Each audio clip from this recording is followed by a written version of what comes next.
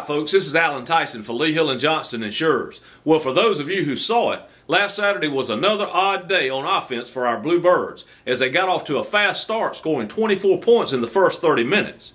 But despite picking up 10 first downs and 204 yards rushing in the second half, they failed to score a point.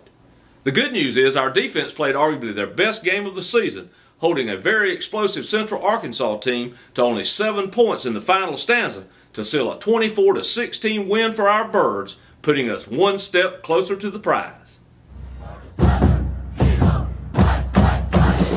As for today, our Eagles have traveled halfway up the East Coast to the banks of the Chesapeake Bay for a quarterfinal matchup with Old Dominion.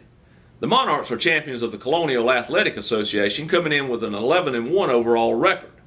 Statistically, they're an offensive juggernaut, averaging 549 yards of total offense and 46 points per game. They have a Walter Payton Award finalist at quarterback and have scored 60 or more points 3 times this season, including putting 63 on Coastal Carolina last week in Norfolk.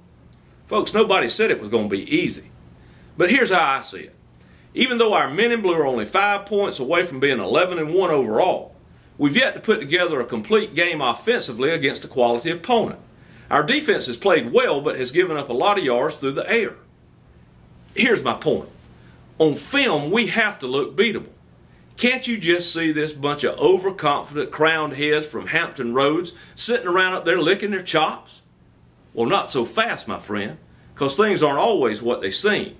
With what I consider to be one of our most talented teams, our Eagles are capable of flying much higher and faster than what's on video.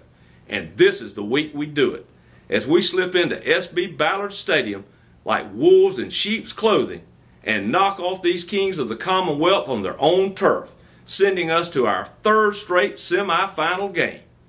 Pound these potentates, Eagles.